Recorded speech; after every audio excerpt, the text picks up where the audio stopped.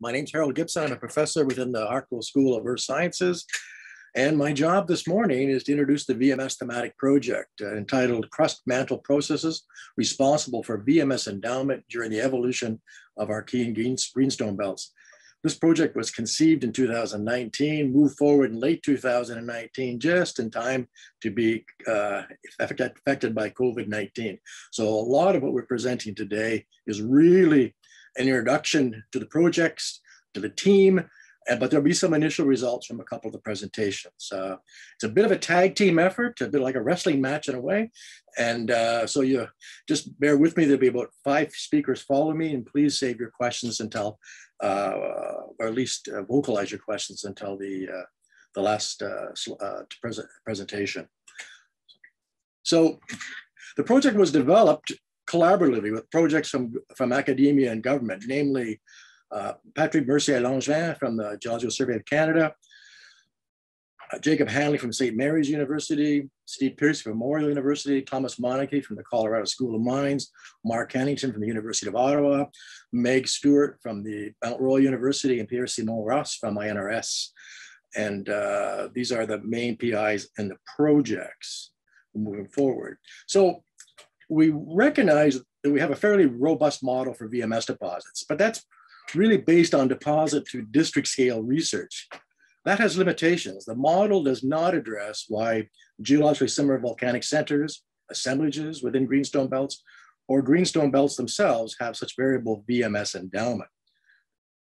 The differential base and precious metal endowment of assemblages within the Abitibi Greenstone Belt, and there is a tremendous variation in VMS endowment, suggests there are fundamental differences in assemblage scale, tectonic, magmatic, and crust mantle process that impact metal endowment during greenstone belt construction. The thematic research will address this differential endowment at the assemblage scale through 3 integrated and complementary projects that provide a quantitative comparison using defined geological attributes of a volcanic assemblages in the well but variably of VMS endowed Abitibi Greenstone Belt with comparisons to less endowed belts, such as the Onamenta-Shota. It builds on and complements Metal Earth's transect, craton, and metal ocean research. And there'll be a lot of collaboration with the metal ocean research team, and the results that Mark presented yesterday are really going to influence how we approach some of the compilation within the Abitibi. So first we'll look at some of the questions that the thematic projects will address. The first one is, can assemblage scale attributes and pre-deformation palimpsestic reconstructions identify unique combinations of geological events, processes, or conditions that correlate with VMS endowment, allow us to compare with the modern ocean floor, and perhaps provide new insights into our Archean tectonics and VMS metallogeny. Project 1 has 3 sub-projects. 1A is an assemblage level compilation and reconstruction of Abitibi Belt, and that will be introduced by Taus Joergensen, the RA, in charge of that project. And you may recognize Taus. He was the research associate responsible for the excellent work done on the Noranda transect. Project 1B is a geochemical and petrogenic evolution of the Abitibi Greenstone Belt. And that's that project will be introduced by Pierre-Simon Ross and Octavio Witt. Then we move on to the nature of assemblage boundaries and a sedimentary subprovince volcanism. Jack Simmons in RA, he's residing in Australia, waiting to get here. We hope he'll arrive sometime in May. We can get this project going. And so we won't be talking about that today, but we can certainly answer some questions about it if you have them later in the presentation. The second question really relates to project 2. Does the VMS endowment of volcanic assemblages or parts thereof and differences in the tonnage, grade, and trace metal, specifically gold content reflect very subtle variations in the maturity of the crust, which really have not been recognized in whole rock neodymium isotopic work or in uranium-led geochronological studies, where the emphasis has been on determining crystallization ages and really not looking for inheritance. This project was inspired by Thomas. There will be a research associate hired in May, and we'll gladly talk about it during the question period, but it won't be introduced any further in this presentation. Thomas was not available today. The third question that relates to project 3 are VMS deposits are VMS endowed assemblages characterized by magmas that were metal rich prior to eruption with the metals available via direct magmatic hydrothermal processes or subsequently through leaching within subsea floor hydrothermal systems. There's two parts to this project. 3A is looking at the pre-eruption metal content, temperature, and oxidation of state of magmas. And Prialdea and Jacob Hanley will talk about some of the melt inclusion work that's been initiated, that they'll introduce that project and some of the results that they've got so far. And Steve Piercy will talk about using heavy minerals as proxies for igneous processes immediately following that.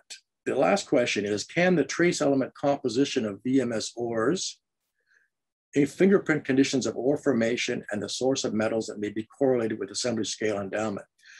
Dave Dekrup, our research associate working with Mark Hannington, will introduce this project. So without further ado, I'll stop sharing my screen and turn it over to Taus to move ahead.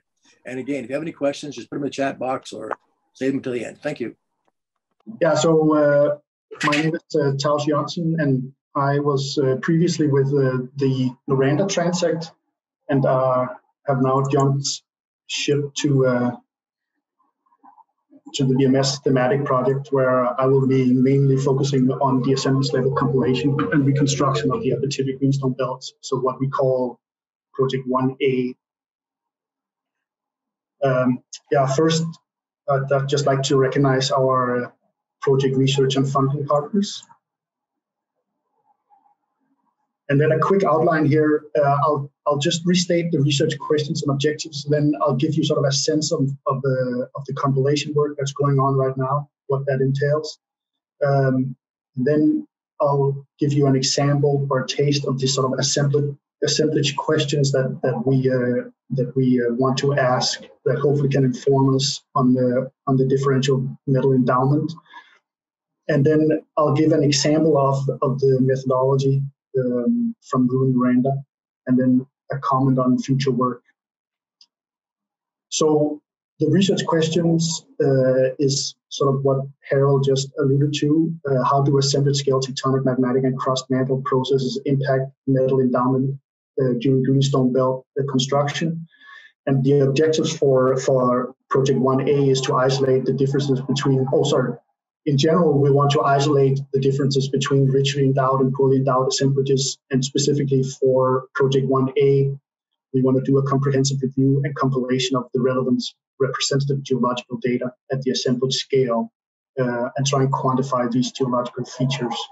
And I've just put this this figure up here from Manneke et al. 2017 to show this differential metal endowment across the different volcanic assemblages in the Abitibi. And as you can see, the structural rock marl, for example, is a good example of something that's unendowed, whereas Lake River has been very prolific when it comes to VMS formation. So the compilation work, the way I've sort of decided to address it initially has been to use the GSC Bedrock tools, which maybe I should switch this to which was published by the Geological Survey of Canada, and I owe some thanks here to Etienne and Gabriel for recompiling the Bedrock tool for the newest version of ArcGIS. But this tool sort of allows us to make the compilation in ArcGIS and also capture a lot of the metadata that might be of interest later on. So a lot of sort of the area estimates of the different geological features is something that we then would hopefully be able to easily calculate in using ArcGIS along with this GSC Bedrock tool. So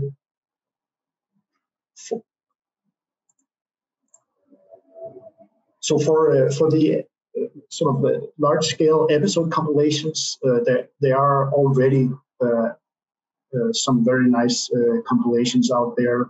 Thurston's 2008, and then just recently Dubé and Laurentian came out with an updated version here. So these are some of the compilations that we're using to first sort of get our overall assemblage scale map going before we start putting in some of the geological features that we're interested in.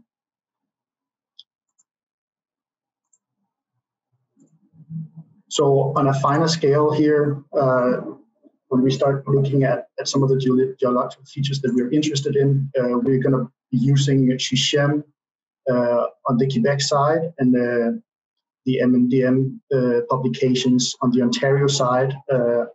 Here, there seems to be a bit of a scale difference where the Quebec geologists like to map at 1 to 20,000, which is of course very nice when you're starting to look at some of the nitty-gritty geological features. Whereas a lot of the mapping done on the Ontario side is 1 to 100,000 or 1 to 50,000. So there might be some issues there going forward, but hopefully that's something that we can resolve. And then, of course, we also want to include new mapping from Metal Earth, which have produced some very good new results and updates to these maps. We saw Pierre present some stuff from the Chibougamau area, RAS in the Swayze area, and Tom Gamble have made considerable updates to the Swayze area as well, and so on. So there's a lot of stuff there also to integrate. So what we are interested in is, as said, the volcanic assemblages. So this is just sort of the assemblages that we're going to focus on, probably focusing on the Blake River group first. And these are some of the things that we can sort of measure or quantify. So we want to look at time, thickness, area, and eventually volume. And then a lot of the different geological features within each assemblage, so like volcanic intrusions of various compositions, also coherent volcanic rocks versus volcanic clastic rocks, and so on. Magma affinity. Some of this will tie into some of the other projects that you will hear about later on. And of course, structures is also going to be an important part, and many more. So this is just to give you sort of a taste of the questions that we have in mind that these things can answer. So is there a quantifiable relationship between total area volume of mafic and felsic volcanic rocks and the number of VMS deposits, gold-rich VMS deposits, metal tenor, and tonnage? We can answer similar questions with respect to volcanic TGG intrusions, and then also, are there any sort of quantifiable spatial associations between some of these geological features and the VMS deposits?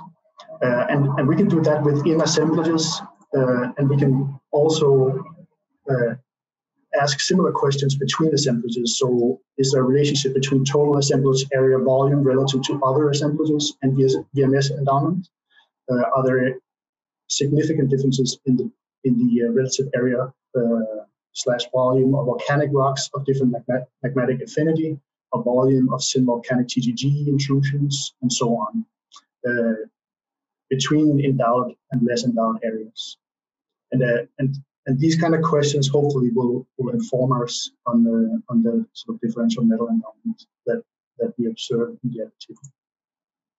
So to give you a quick example, I want to go to the Rwanda camp, where we have done some work that is similar to what we envision will be done now on the sort of assembly scale. So I should stress here that when we get down the line to make comparisons to the modern seafloor and the maps that Mark's group have produced, this is not a scale that would allow for comparison, I think, at least at this stage. So this is like a finer scale within the Rwanda camp that allows this. So here you just see a map of the Rwanda camp. You have the Porcupine Desert Fault to the north and the Lauder Lake Cadillac Fault to the south. Mafic rocks are in green, felsic rocks in yellow. The volcanic intrusions in the camp are in pink here. And you can see all the VMS deposits are sort of here in the central part of the camp, with a couple of deposits in other parts, and the two gold-rich VMS deposits, the Cuman and Horn, are sitting down here. The map has been divided into areas, so you have area 1 here, area 2 here, area 3 here, area 4 here, and area 5 here, and these areas have been divided mainly by these sort of major synvolcanic faults that you see in black.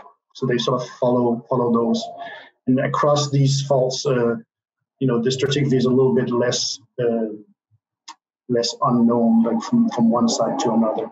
So that's sort of the division we have done before starting to start quantifying these different geologic features. So we have sort of looked at the synvolcanic intrusions, the felsic volcanic rocks, mafic volcanic rocks, and then also I should mention that the blue here is sort of synvolcanic, sort of more mafic diorite gabbro intrusions. And of course, also we looked at the faults and the metal endowment. So here you see sort of an area analysis done in image J for each of these area. So essentially, if you look at the first row here, this is felsic volcanic rocks that in these images are colored in red by this image analysis, and then a calculation of sort of the percent area that the felsic volcanic rocks are taking up within each area. So you can see here there's some variability. Up in the north area, we have around 2% felsic volcanics, whereas in area 3 and 4, we are seeing so 14 and 25 is the highest in area 4. And we can do the same thing with these other features. Mafic to intermediate volcanic rocks, synvolcanic GGG intrusions, and dioritic and gabbroic intrusions, and get sort of a number of each.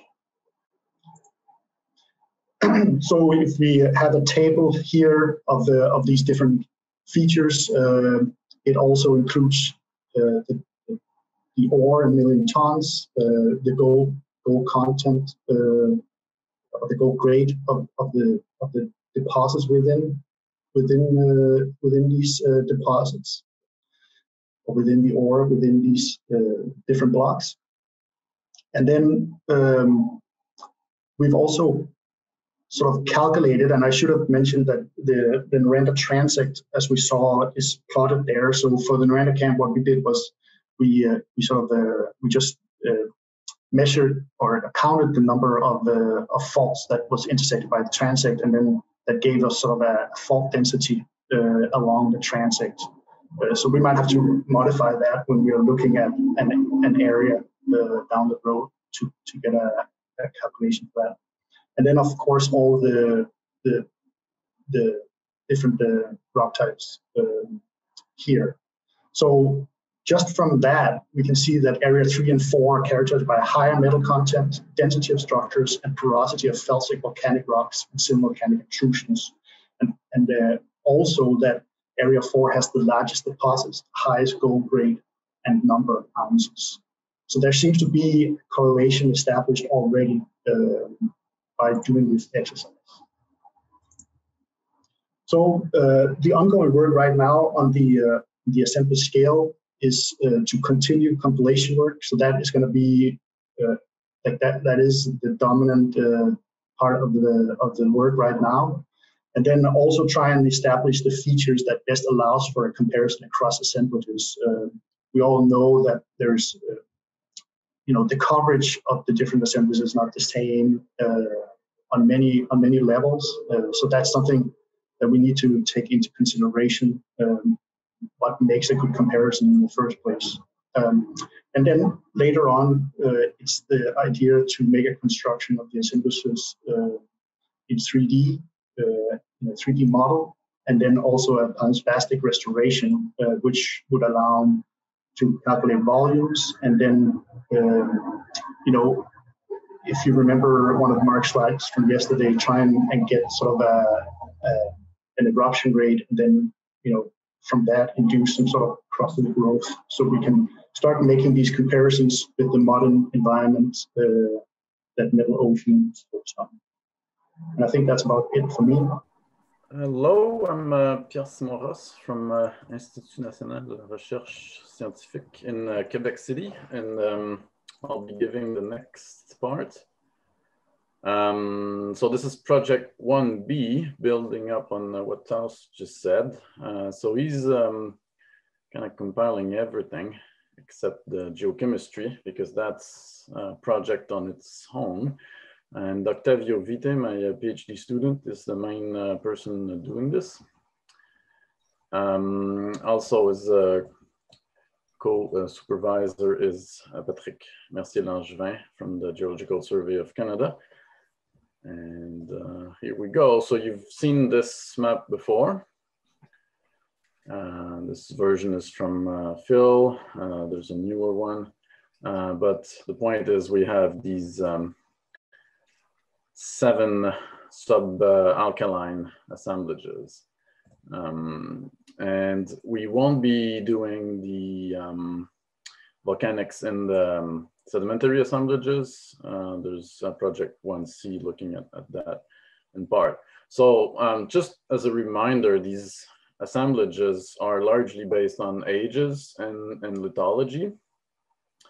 And there is some geochemistry involved in the definition, but not a great deal of detail.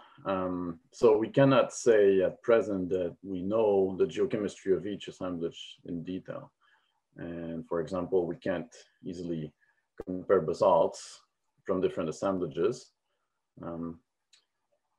Many of you know that rhyolites are often associated with VMS deposits, but that's not always true. And basalts are everywhere. So, and they've received far less attention. So we're gonna pay some particular attention to basalts. Anyway, because of this lack of detailed knowledge on each assemblage, we cannot directly link the composition and petrogenesis of each assemblage with VMS fertility. So as part of project 1, which wants to identify unique combinations of geological events or conditions that correlate with VMS endowment, we're gonna compare VMS endowment with geochemistry and petrogenesis for each subalkaline volcanic assemblage within the Abitibi Greenstone Belt.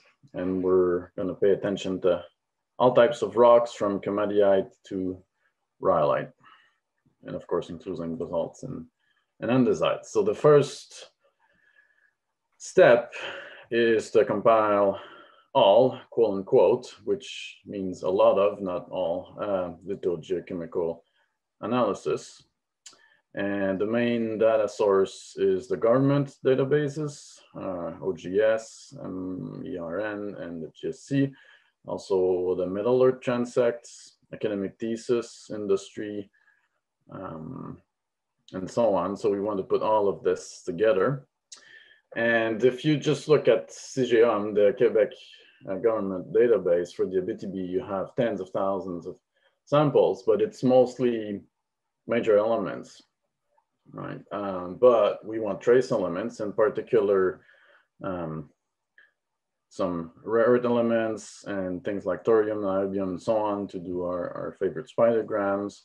So we're actually only going to compile the analysis for which we have a series of what we're calling mandatory elements, so major oxides and LOI, and then these trace elements. And then we can use that both to look at alteration, but also petrogenesis and discrimination of different types of rocks, preferably using ratios of immobile trace elements, like in this Rossebedar diagram here.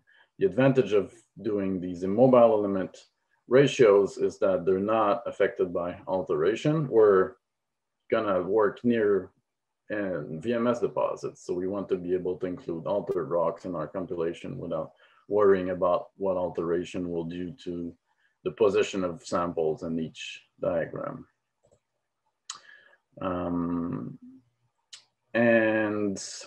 We are also going to acquire a few more geochemical analysis this summer. And I'll show you why in a moment. Then for each assemblage, we're going to classify the rocks, composition, magnetic affinity, and so on. And we're going to create groupings or clusters using existing diagrams, new diagrams if need be, and then things like principal component analysis, cluster analysis, and so on. And having done these clusters, we'll be better able to interpret the petrology of each assemblage. So that's for each assemblage, and then we're going to move to the belt scale. So which assemblage is more fertile, and what are some of the typical geochemical signatures related to VMS deposits. This is the state of the compilations so far, about 12,000 samples. These are only volcanic samples, except for this line here, and we're still working on it. It's ongoing, and it involves some students because we're digging into assessment files and old OGS reports and so on. Right, so this is a map view of that compilation, each black dot representing a sample. We see that the southern part of the Ontario portion of the Abitibi is quite nicely covered, and not so much the north.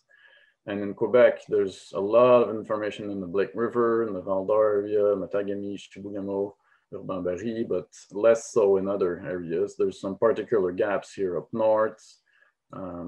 The Quebec survey is going to work here this summer, so we're not going to go there, but there's other gaps that we might be able to address.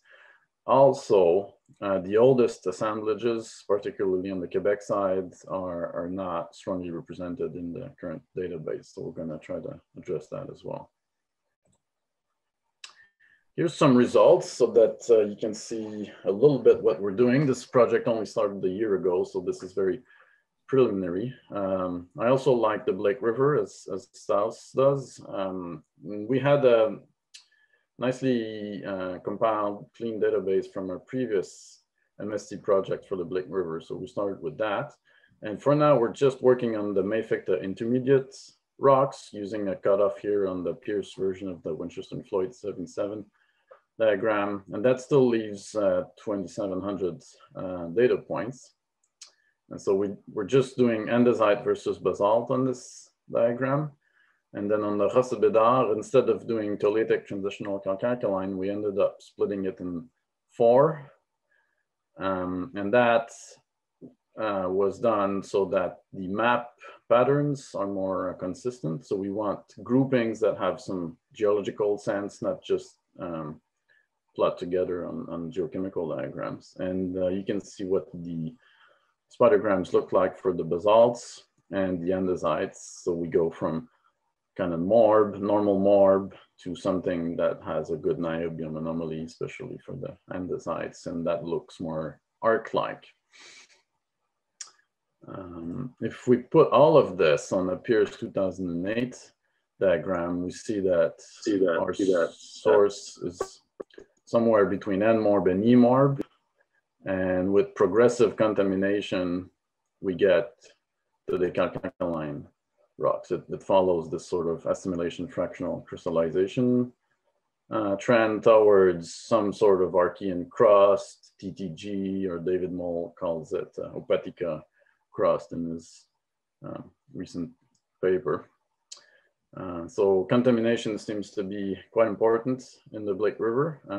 Remember, that's not even the felsic rocks. This is just the basalts and andesites here. And that's all I have time for in terms of the petrogenetic story. But now let's look at these groups on a map. In Ontario, we have a lot of the tholeiitic rocks in the lower Blake River here. And then more calcaline rocks in the upper Blake River. For the Quebec part, we've used Jean Gouthier's formations from the Hébécourt to the Renaud Dufresnoy. And I've put big dollar signs where there's a lot of ore deposits. So the Bousquet Formation and the Doyon-Laronde Camp, the Horn Formation, and then the Noranda Formation. And we see that it's mostly the contaminated marbs or transitional rocks that are prominent in these formations, and not so much the uncontaminated marbs or the completely calcaline rocks. And so we'll see in other assemblages if the same pattern holds. The next steps, we want to finish the compilation this spring. We don't want to fall into a trap where we spent 2 or 3 years just compiling and there's no time left to interpret anything, so we'll have to stop pretty soon. We're gonna expand our work on the Blake River to the felsic rocks also within the next few months. Then we're aiming for 3 months of field work this summer. That will be the only field season. And then until fall of 2023, we'll work on other assemblages and link geochemistry with VMS endowment. And yeah, that's it for me.